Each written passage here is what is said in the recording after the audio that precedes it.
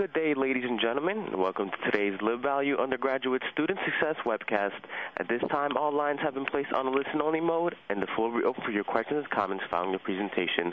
If you'd like to ask a question during the webinar, you may do so by clicking on the Ask a Question tab. Simply type your question and then hit Submit.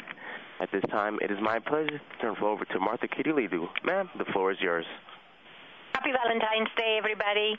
I'm Martha Kitty-Lidu, and it is my pleasure to welcome you to the first Lib-Value workshop on undergraduate student success. We have 6 webcasts planned this year featuring the work accomplished through the IMLS grant, the Lib-Value grant, which is led by Carol Tenopir at the University of Tennessee and Paula Kaufman at the University of Illinois at Urbana-Champaign, our 2 co-PIs on this work. Now, a couple of logistics. Everyone will be muted to cut down on background noise. We welcome questions. Please type your questions, and ARL staff stands ready to answer all of them. Questions and answers that we do not address during the webcast, as well as the ones we address during the webcast, will be distributed to attendees after the webcast, along with the recording. I would like to take a minute to, this is, okay. I'd like to take a minute to introduce the colleagues that are with me in today's webcast. We have here with us today Regina Mays, Assistant Professor and Assessment Librarian at the University of Tennessee Libraries, Rachel Fleming-May, Assistant Professor at the School of Information Sciences at the University of Tennessee, and Teresa Walker, Head of Integrated User Services at the University of Tennessee Library. Now, our goals for today is to help you become familiar a little bit with the Lib-Value project, to consider the library's role in undergraduate student success, to look at a methodology for assessing the library's value in teaching and learning, and examine a methodology for assessing the library's value in providing learning spaces, and then discuss related assessments to student success. Now, we do have a poll question for you, and I'm going to pose the question here, and please take your clickers and start clicking. The question reads, our campus administrators want the following evidence, and you have 4 choices. Traditional input-output measures, such as items added and circulated, is the first choice. User satisfaction measures from local surveys and or LibQual, standardized instruments, is the second choice.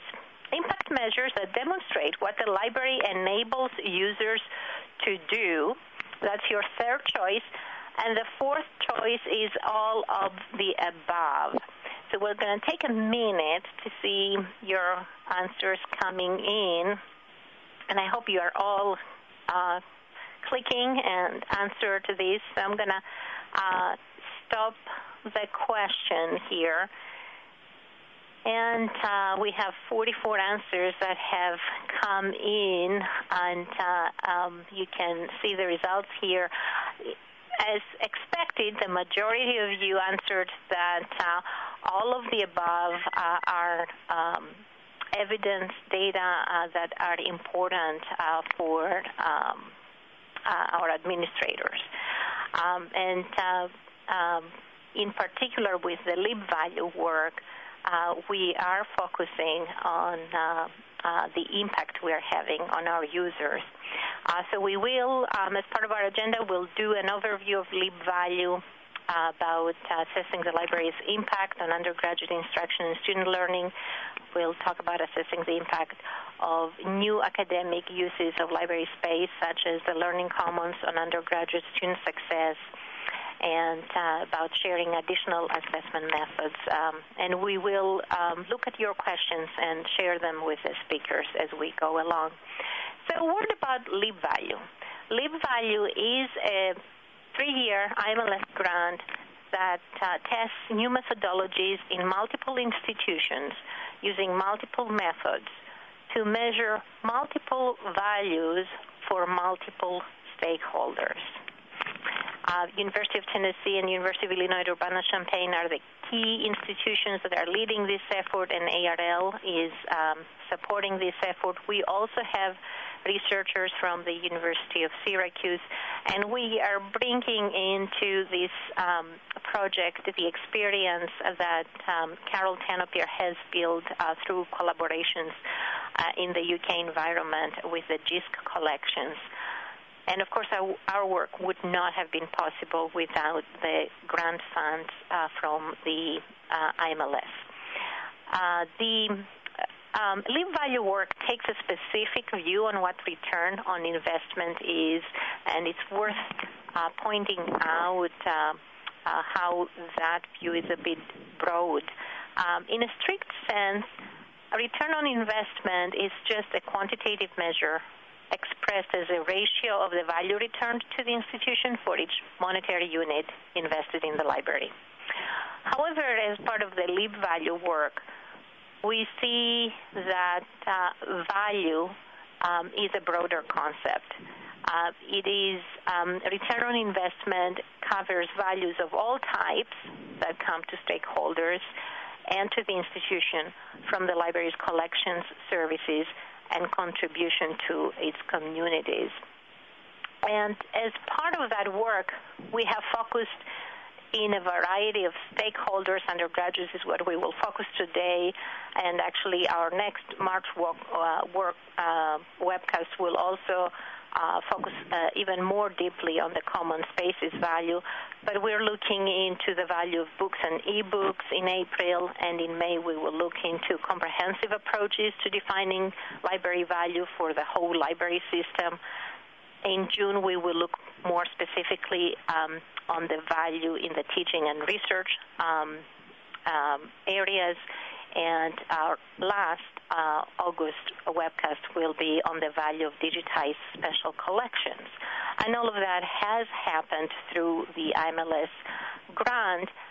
At ARL, this work supplements the work we have done over the years in developing the StatsQual suite of services, a gateway for library assessment tools that describe the role, character, and impact of physical and digital libraries, the historical input-output measures as reflected in the ARL Statistics Survey are part of that picture. Standardized user survey measures like LibCall is another part of that picture. Climate Qual, focusing on internal climate and diversity issues and staff perceptions is another tool. DigiQual and Minds for Libraries are works specifically focused on digital library service quality and effectiveness. So the Lib-Value work is a complement to the StatsQual work. And now my colleagues at the University of Tennessee, starting with Regina, will tell us a little bit more about the Lib-Value work in relation to undergraduate student success. Regina. Thank you, Martha. Hello, everyone. This is Regina. I think to start out with, we have a poll that we're going to ask you to respond to, and that is, do you formally assess student learning outcomes of library instruction at your library? And you can answer almost always, often, sometimes, rarely, or almost never. So we'll take just a few moments. Yeah, we'll give them a minute.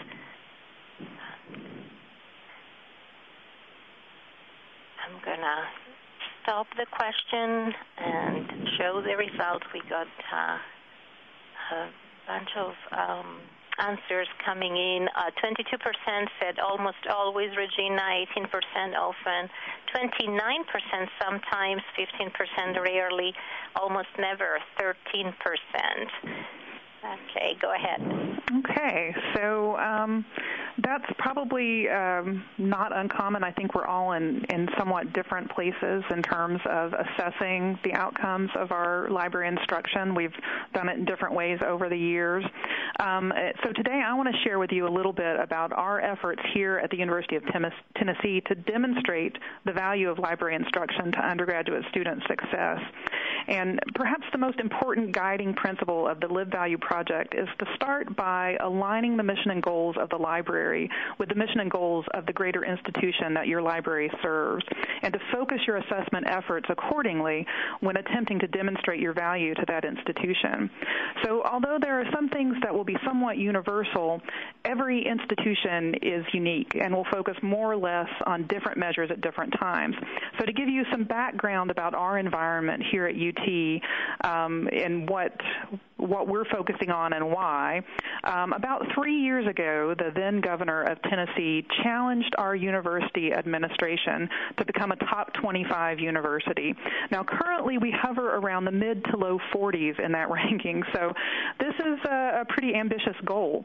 But our university administration has taken it very seriously and committed to it, and as a first step in what they are calling our top 25 journey, they've identified 12 metrics to focus on improving, including first to second year student retention rates and six-year graduation rates. And those are the two metrics that are particularly relevant to us in demonstrating our contribution to undergraduate student success. Now, also currently shaping our environment in Tennessee, we have the Complete College Tennessee Act that has changed our funding model to an outcomes-based funding model. Our accrediting body, SACS, is now requiring that student learning outcomes be defined and assessed for all programs. And like many of you folks out there, we also have faced some rather sweeping budget cuts a few years back that we still haven't really recovered from yet. And in particular, these budget cuts resulted in some pretty big cuts, some pretty big losses in our staff positions. So these are all factors that we're mindful of in our efforts to demonstrate our value, and that we wanted to kind of touch on when we thought about how can we demonstrate the library's value to the university. And also in our minds, as we designed this experimental study on library instruction, was previous research that showed that the typical one-off variety of library instruction that most libraries tend to do, where you have about 50 minutes or so with students once a semester or maybe once a year, that type of instruction has been shown to be somewhat limited in what you can realistically expect students to retain with such a short time with them. So we conceived a series of 3 workshops to test whether more time with students would make a difference. And I'm going to tell you a little bit more about the specifics of each workshop in a moment. But in addition to teaching the information literacy and research skills that you would normally expect, we also reasoned that even if the retention of those skills might be somewhat limited, what we did feel we could accomplish, even in such a short time with students, was to make students aware of the help and services available to them, and to address any library anxiety that students might feel and acclimate them to the library environment. So we had in mind that we wanted to target students for this study who were in some way at risk of not being retained. And on the principle that this was both a way that we could make a real contribution to student retention, and that it also might be easier to measure that contribution with at-risk students.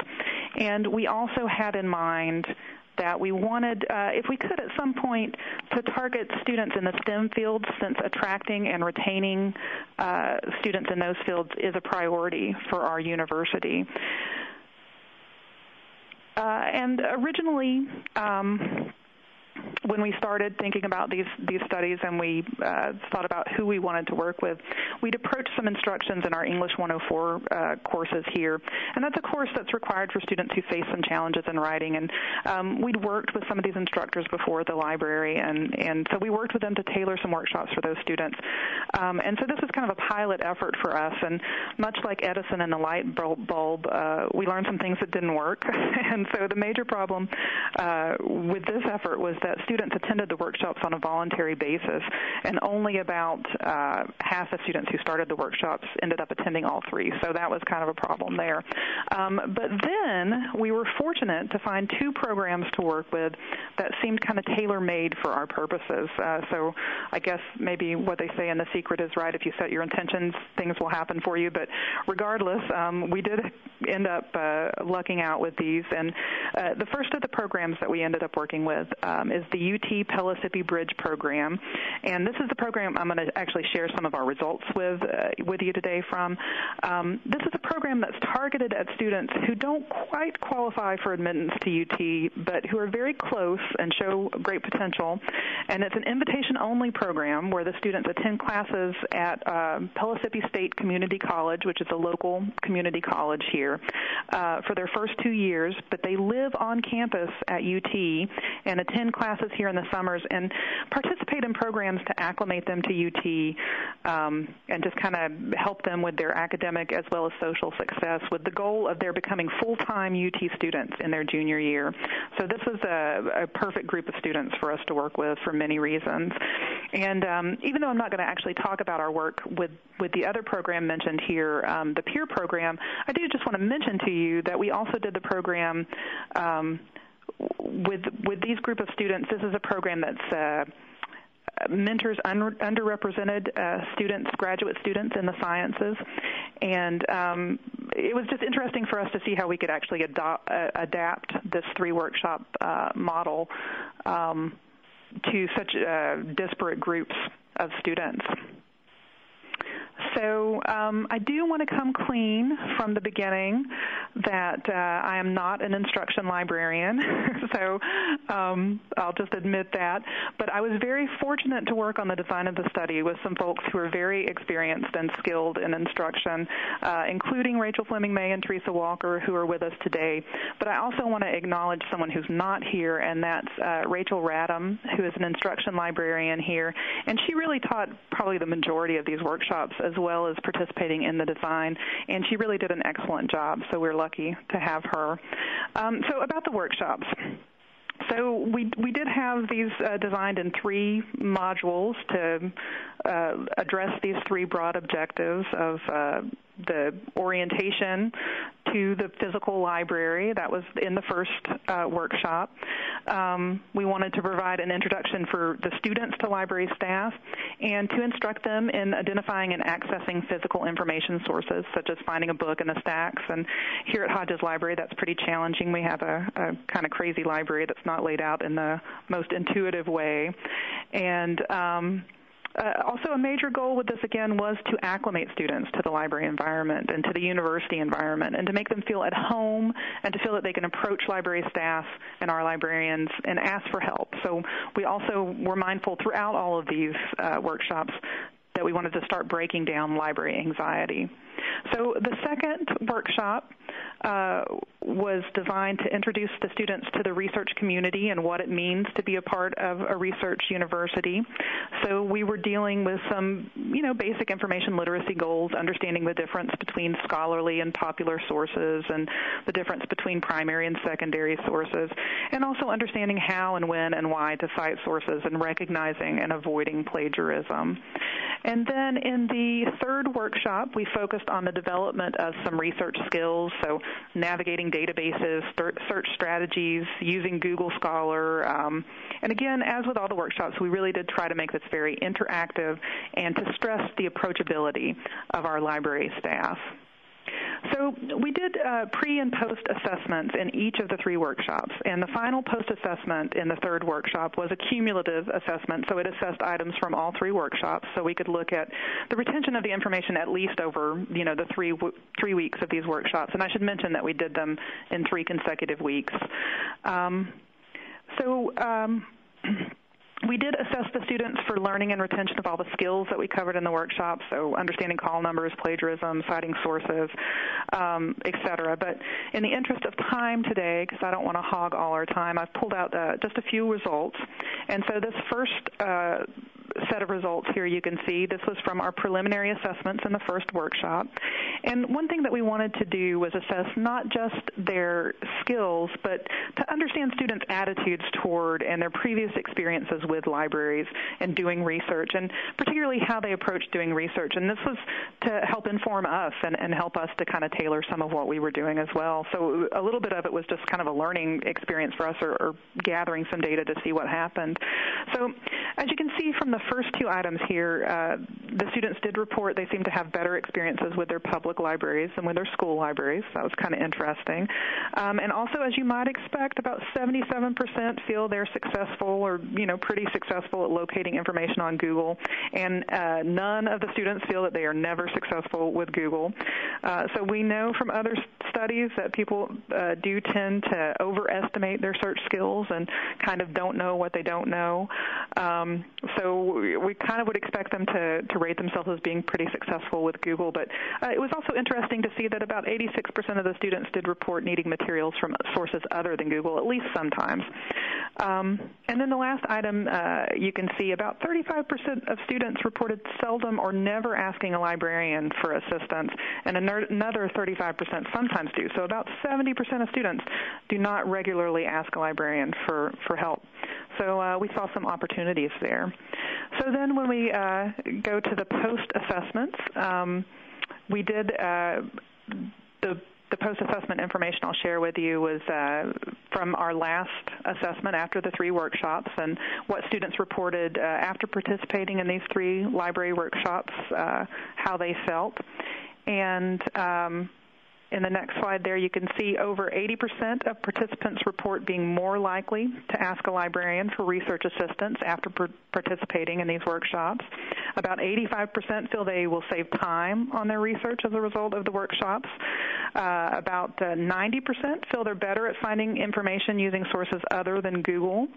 And almost 95% feel they have a better understanding of how and why to cite sources. And in the comments that we got from the students, we did find that the students in this group seemed to particularly value the citation instruction, so that was good to learn. And about 95% report feeling more comfortable in our library, which, of course, was one of our main goals of the workshop, because we reasoned that perhaps the most valuable research skill that anyone can have is knowing who and how to ask for help and feeling comfortable doing so. So in the comments that we got from students, as you can see, we've got a few representative samples here. We saw a lot of words like comfortable, confident, helpful, and in general, the responses that we got from both students and instructors with this group tended to be pretty positive. So one of the great things about working with the Bridge program is that this is a fairly new program that's still fighting for funding, and so they have assessments built in. They basically assess these students within an inch of their lives, really. But they were doing a lot of assessments and building those in. And so they were happy to let us add in a few library questions to the assessments they were already giving the students.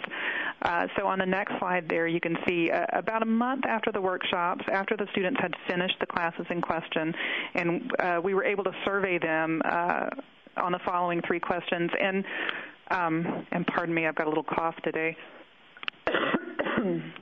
I thought I was going to make it 3 without but I didn't quite make it. I apologize. So we did, with this one, this was at least a month later, so we could kind of see, what their experience had been with a little time to reflect. And as you can see here, 45 of the students, or about 88%, report feeling comfortable using the library's web page and databases after these library sessions. About 94%, or 48 of them that we had, feel comfortable visiting the library, and 42 of the students, or about 82%, report having used UTK library resources for their class assignments. So that was pretty interesting. Now, the study is still a work in progress, and we're continuing to analyze our data, and we also plan some next steps. And this is where I think we'll really get into some pretty interesting stuff. We're going to compare the final papers of the first Bridge cohort who did not attend the series of 3 workshops with the work of the students who did. And we also plan to survey the first cohort and ask them the same questions that we've already asked the students who did receive the workshops, and compare and look for impacts in that way. So that is a quick nutshell overview of the work that we've been doing on assessing the value of library instruction to undergraduate student success. And now Rachel Fleming-May is going to enlighten you on a few other things that we've been doing here. But first, there will be a poll. Hi, everybody. This is Rachel. The poll, we're going to kind of switch gears here and look at the other side of the coin. that is the role of the library in quality teaching and success in teaching, which of course we know contributes to student learning and student success. So the poll that we would like to ask you to participate in now is basically inquiring if your library has engaged in any efforts to assess how well collection services and facilities support instructors' teaching, that is not their research needs, but their teaching needs. And options are yes, no, not sure.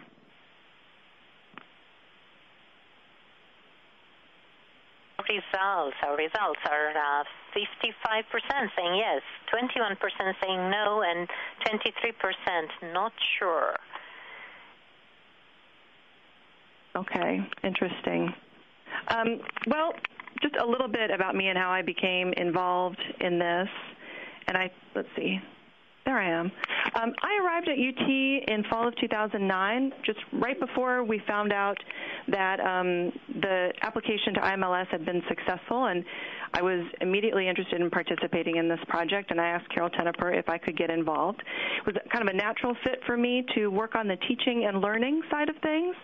So I was especially interested in looking into the ways in which academic libraries support teaching. Typically, when we look at library support for faculty and instructors, we're really focusing more in our research on supporting their research, or in our research, supporting their needs for research. So I wanted to really kind of look at that other side, the way in which we support teaching, rather than, the ways in which librarians help students learn through library instruction. So what did we decide to do? In order to start to look at this question, we decided that we would launch a survey of all faculty, staff, and graduate students at UT, that is basically everyone with instructional responsibilities. We're going to be following up on the survey with real-time conversations, focus groups, probably with graduate teaching assistants and adjunct or contingent instructors. We're going to be doing that this spring, probably in the next month or so. We're going to get started with that. The idea being that those are instructors that really probably need the facilities, at least, of the library more than regular full-time faculty do, who have private offices and everything. So we will be following up with that. So we conducted our survey. We asked our respondents about, first of all, what they perceived to be the benefits of using the library's resources, services, and facilities to support their teaching. Overwhelmingly, they reported that they had significant time savings as a result of using the library to support their teaching. Of course, time is money, so you can demonstrate a legitimate return on investment there. Some of them also expressed the belief that using the library to support their teaching resulted in improvements to their teaching as well as to their students' performance. We decided to focus on what we did in the survey because, as Regina already mentioned, we have a very specific climate here at the University of Tennessee that's results from a combination of factors both internally and externally. She mentioned the Vol Vision, our strategic plan, our endeavor to raise the status of UT as a public institution in the next several years. We also looked at external factors. That is, Regina mentioned the Complete College Tennessee Act, which restructured financing to public institutions in the state to reflect not inputs, that is, you're not rewarded if you enroll a lot of students, but outcomes. Rewards financially are based on the number of students that graduate and how quickly they graduate, as well as retention. We were also interested in looking at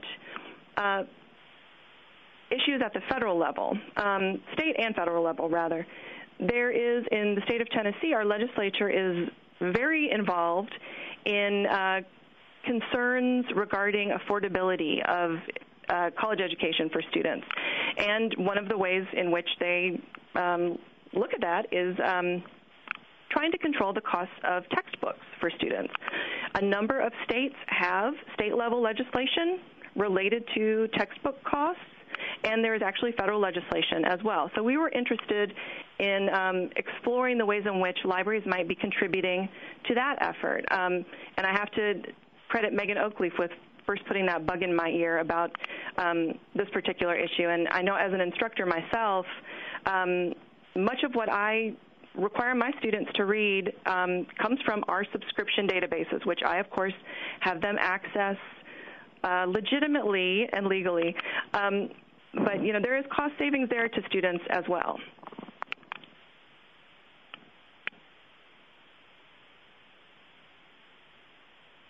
Okay, so I'm going to talk a little bit about the nuts and bolts of distributing the survey at the end of my segment of this presentation. And I also want to put in a little plug for the June webcast, which I'll be presenting there again with Carol, and we'll be talking about this particular survey in a little bit more detail and talking about different issues. But I'm going to really focus on the segments of this survey that relate to student success. I mentioned earlier that we asked instructors about time savings as a result of using library resources and services and facilities. The majority of our respondents said that they saved 16 or fewer hours per semester. Some of them did deny that they save any time as a result of using library resources and facilities to support their teaching, but most of them did acknowledge some time savings. We also asked about improvements to their teaching itself, their pedagogy, and the course materials that they use both in preparing for teaching and in providing to their students.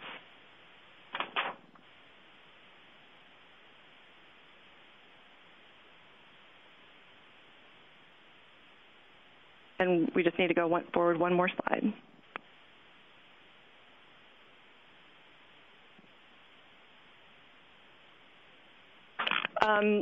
So our respondents reported that they believe that the readings that they assigned to their students have improved over the past several years as a result of using library resources and services. They're consulting a broader range of materials to prepare for their teaching. They have more at their ready to access for preparation. And although not a majority of respondents, a significant number of them did say that they believe their assignments were more creative as a result of using the library to support their teaching.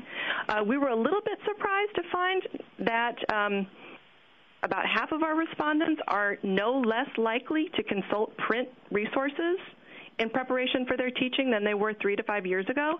That's something to maybe bear in mind, as you know, so many of our print collections in academic libraries are moved off-site in order to accommodate other facilities and services. I'm not sure exactly what the answer is to that, but I think it bears further exploration. Okay. As far as collecting and distributing readings to their students, and this gets into a little bit of that cost of text materials. A fairly significant percentage of them said that they are less likely to require their students to purchase printed textbooks or course packets. I don't know if any of you remember course packets. 44% of our instructors said I didn't require them to purchase course packets to begin with. But those are resources that are still assigned as course texts in some courses, so we wanted to investigate that. We also asked about the instructor's perception of improvements to their student performance, which is a little bit more difficult to get a handle on, but we were really looking at their perceptions here.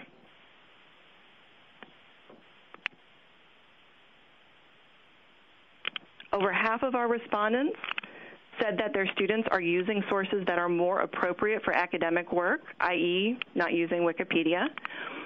Nearly half said that they're writing citations that are more complete and or correct.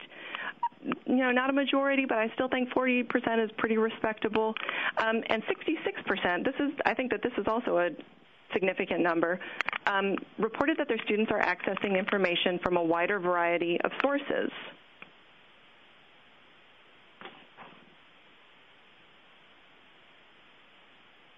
One of the goals of this project was to create an instrument that could be adapted for distribution at other institutions and other types of institutions, and we had the opportunity to explore this just recently when Peter Fritzler and Ann Pemberton from University of North Carolina at Wilmington approached us about implementing this survey at UNCW. We helped them edit the survey to deploy at UNCW. There are some notable differences between UNCW and UTK that I just want to point out right now. While it's still a public institution, it is a regional institution, much smaller enrollment, and smaller number of colleges, smaller number of academic programs, specifically graduate academic programs. So we wanted to look at some of the differences here. In some of the areas that we explored, the differences were not really significant. In terms of looking at services, about as many of our respondents, and UT is orange here, of course, and UNCW is teal, although I shouldn't say, of course, many of you, I'm sure, have not been to Knoxville and aren't aware of the ubiquity of the power orange color around town. But teal is UNCW, orange is UTK. So in some areas there was not a whole lot of difference, but in other areas the discrepancy between responses at the different institutions was much more dramatic. For example, UNCW instructors were much more likely to engage with the librarians in the teaching process in various ways, by asking them to lead instruction, by asking them to help identify teaching materials, or creating assignments. You can see that the UNCW instructors were much more likely to work with librarians in that way. We were expecting that because UT's collection is so much larger than UNCW's, that we would see a much higher response rate in terms of UTK instructors' usage of our collection to prepare for teaching or in support of their teaching. That just wasn't the case. This is probably the most surprising aspect of the whole survey. I suspect that this is because UNCW, as a smaller institution that doesn't have a stronger research focus as UT, that accounts for this difference. But what I would really like to do is deploy this survey at other institutions and other types of institutions in order to explore this further.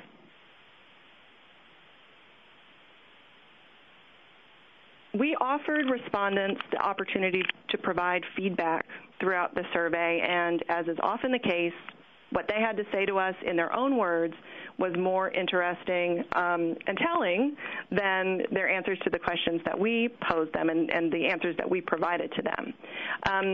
They talked about additional benefits to their teaching and students' learning in terms of time, in terms of the information to which students had access to. This is specifically as a result of using the library.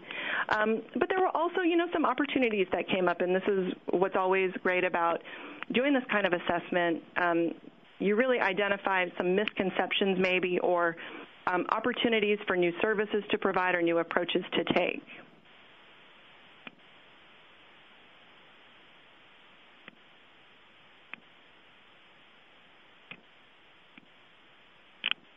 Now, we learned a great deal from this survey, but in case you're interested in conducting a similar survey at your institution, I do have a couple of caveats. This is kind of, learn from our mistakes.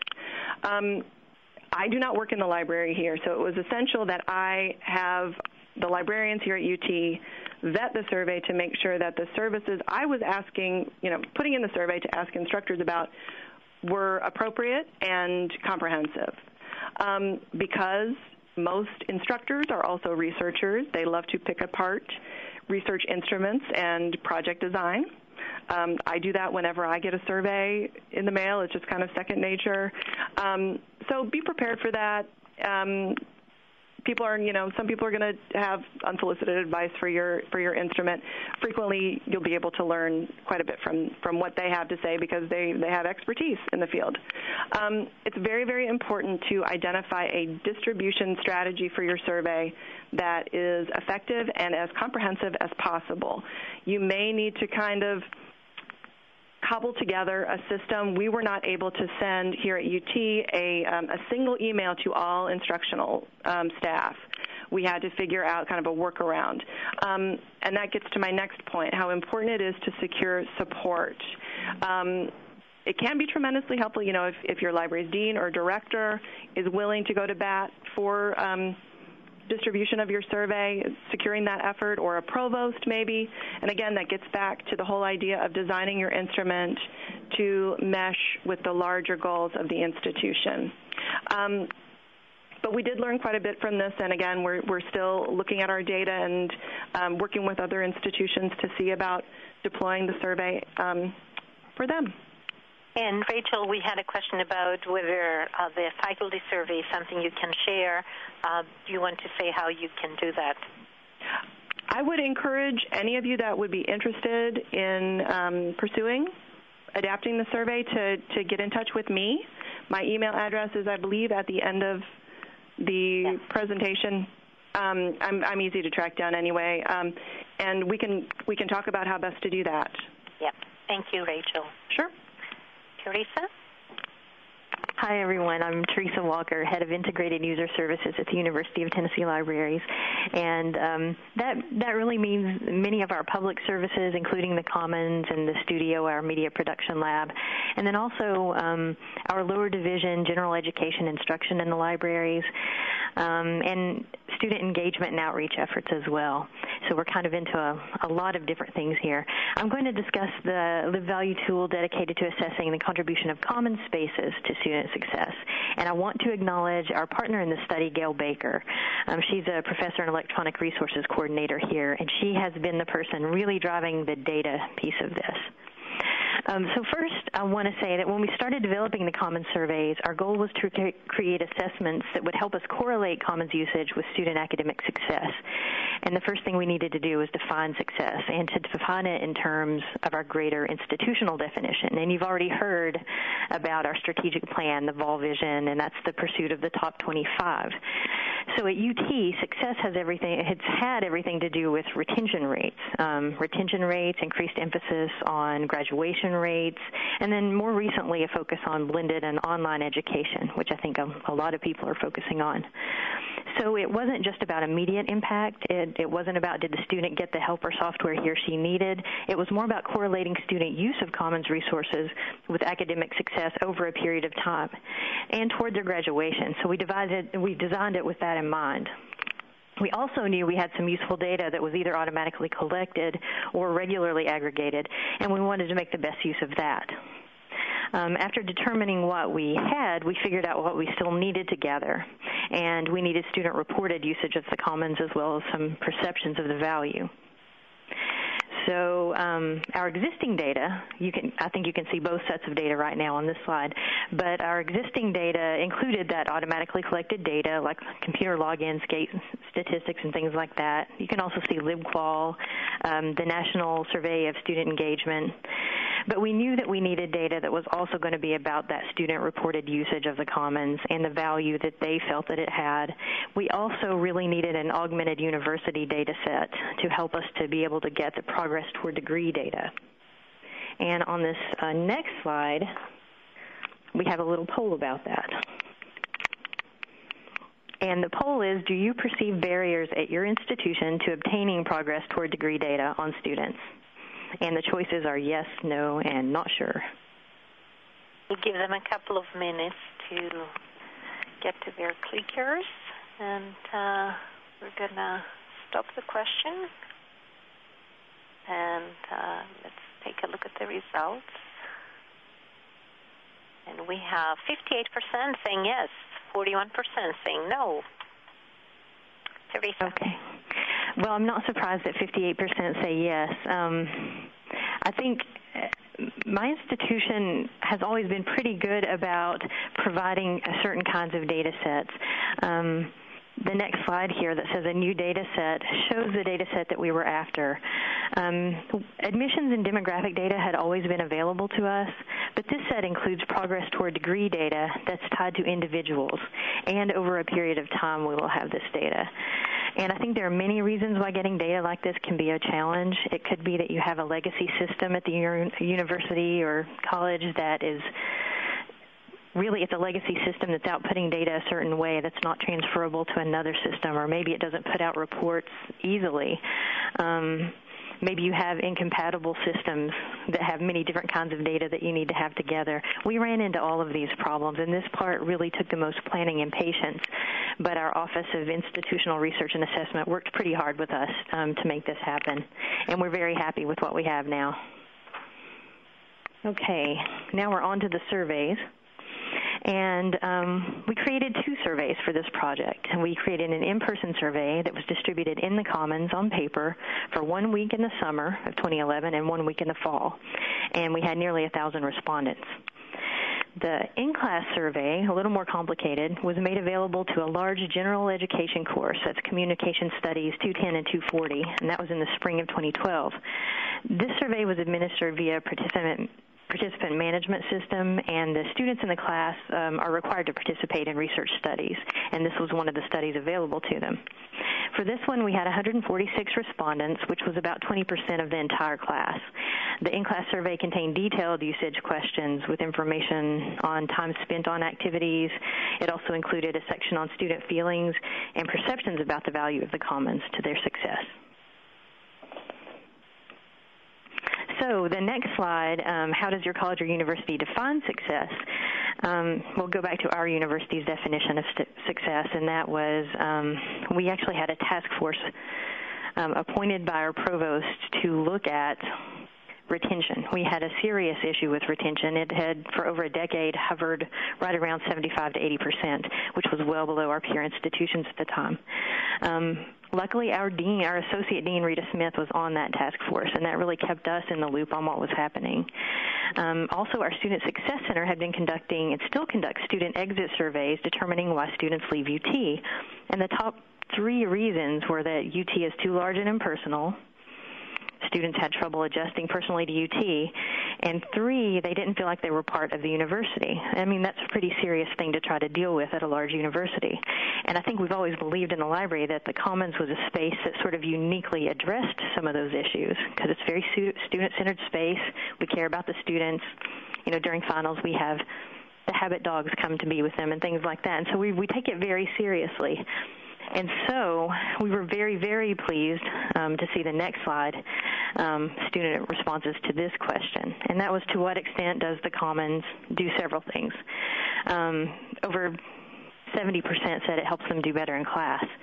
My favorite one was that just over 70% said the Commons makes them feel more involved in the university. And keep in mind, one of the top reasons for students leaving UT was they didn't feel involved in the university.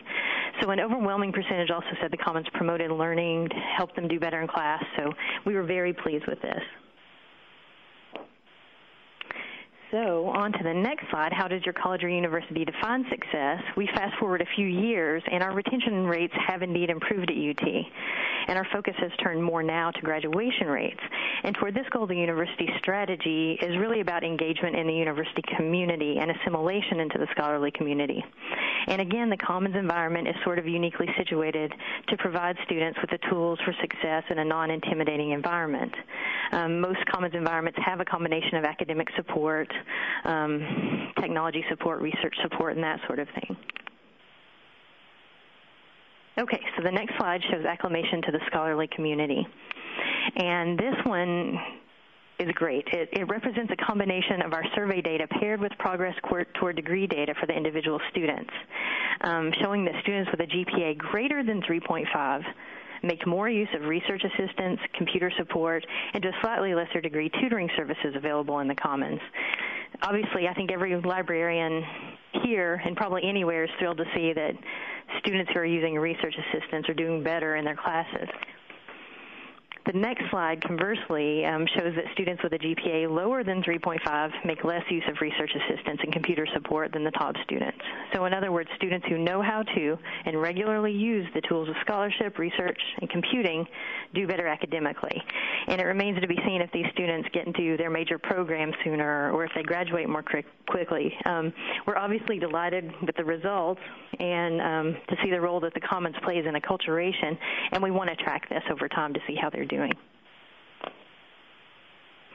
Okay, so I'm going to talk now a little bit about a few surprises we had with this survey. I think we'd always assumed we were serving freshmen in the Commons. It really surprised us to see the distribution of students, and it's quite even by class standing. It's a big surprise also, I think, to see seniors representing such a large user base. We were happy to see we were serving the needs of all class ranks, and very happy to suppose that our use of common spaces and resources were increasingly important to students as they neared graduation. The next slide shows our advocates. This was another big surprise. 80% of students in the survey reported that their instructors tell them to use the Commons. And our students have always flocked to the Commons, but as professors started buying into the idea of the Commons as a learning environment, the transformation from the information commons to the learning commons really began. I think we've long known that our Commons was well regarded on campus, but more and more instructors are incorporating the space into the learning process itself, and that's both formally and informally. We also had some results that students were commenting that instructors and professors were telling them to use the Commons, that they were hearing a lot about the Commons through orientation. And one of the ones that I really liked is that other campus units, academic support units like Student Success, the Honors Program, International Education Program, were referring students to the Commons.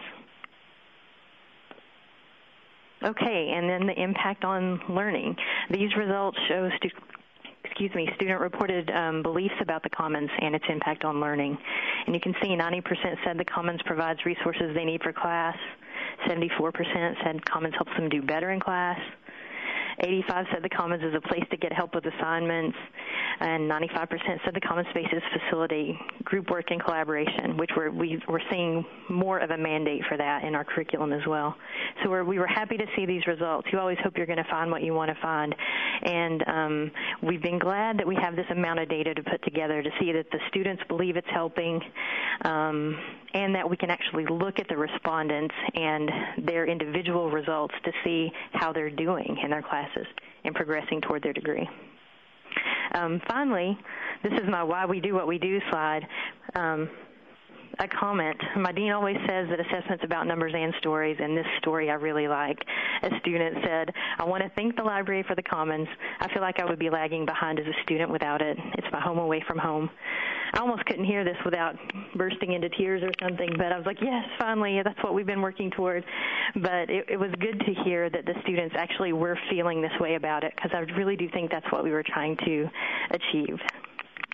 And that's what I have. Teresa, there was a question that asks whether you looked into other factors that may have resulted in a higher GPA beyond the library use? Actually, yes. There was a companion, and I think there's probably some different ways we could do this in the future. There was a companion piece to this survey for students who said that they did not make much use of the Commons. They got to take another survey which looked at other campus services. And we did get some results on that about maybe the same kinds of questions for other campus spaces. But honestly, what happened was the results, most students reported that they made major use of the Commons for these activities and not the other spaces. So the results we got for the students who chose to take the other spaces survey, there were so few results that we couldn't do a lot with them. Combining the two surveys might do a little more, because it would show which students are using all types of spaces, including the Commons, but most of them chose to take the Commons survey instead, so we really didn't get good results for the other spaces. The numbers were very low. And sort of a related question from Ohio University, do students actually refer to the Commons as the Commons, or do they just refer to it and view it as Hodges, the library? And whether that perception affects the way they respond to We've actually had a lot of success with branding our Commons. I mean, they all know it's in the library. They may all say they love the library, and they do. But the Commons has been well branded here. Students call it the Commons. Faculty on campus, other units call it the Commons. And I think it's pretty well known as such. Okay, more questions are coming in. One from NCSU, North Carolina State University. How do you correlate the progress towards degree data with your survey data? In a few different ways. And honestly, most of the data is still pretty new to us, and it took a long time to get the progress towards degree data. And what we've looked at, I don't think we have any direct correlations, just like we don't have any, you don't have learning outcomes in a strategic plan. We don't have any direct correlations. What we've been able to do, since the survey data is attached to individual students. This other data is also attached to the individual students. So what we've been able to do is look at the student-reported usage, individual student-reported usage of a service, the reported value that they place on the service, and then we've been able to pair that with their progress toward degree data, current GPA, other information like that. And so we've really had to pair it on an individual level and then look at it that way, aggregate it after we've done that. Great.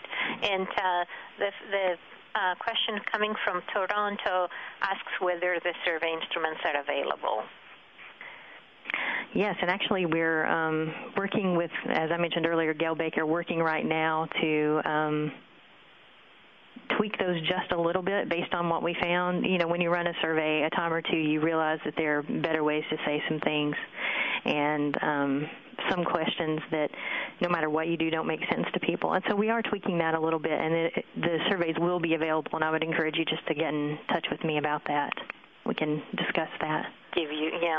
And we've talked about if there is enough interest doing a small pilot across a group of libraries like we have done with other work here at ARL. So thank you very much, Rachel, Regina, and Teresa. I do have a few concluding thoughts. Clearly, we're interested in outcomes. And it's good to remind ourselves that ultimately it's not about graduation rates and test scores, even though these are important indicators and correlate with outcomes of success. This quote comes from Kahn. It's in his book, The One World Schoolhouse Education Reimagined. It's the person who established the Khan Academy, a series of online courses for high school and incoming undergraduates. And he goes ahead to say it's about what those things mean to the outcome of human lives. It's about potential realized or squandered, dignity enhanced or denied. So, keeping that in mind as we look into our numbers, into our correlations, and understanding the larger set of concepts that underlie this line of work. Now, there is other work happening in this space. It covers actually a number of continents. We are familiar with the work that Brian Cox and Margie Jundy have accomplished in Australia. It was featured in the EDUCAUSE Review online, and this slide here has the URL with an article of theirs that I hope many of you will go and read and get inspired more. The other article from the UK, work done by Stone and Ramsden, and looks into the relationship between library usage and student attainment as well. And the last work brought to your attention here is from the University of Minnesota. They presented an award-winning poster at the Library Assessment Conference in October, and there are 2 articles that are to be published out of that work. Keep an eye for them. They are coming in Portal, Libraries, and the Academy in the April 2013 issue. Thank you very much. Happy Valentine's. Bye. That does conclude today's webcast. We thank you for your participation. You may now disconnect your lines and have a great day.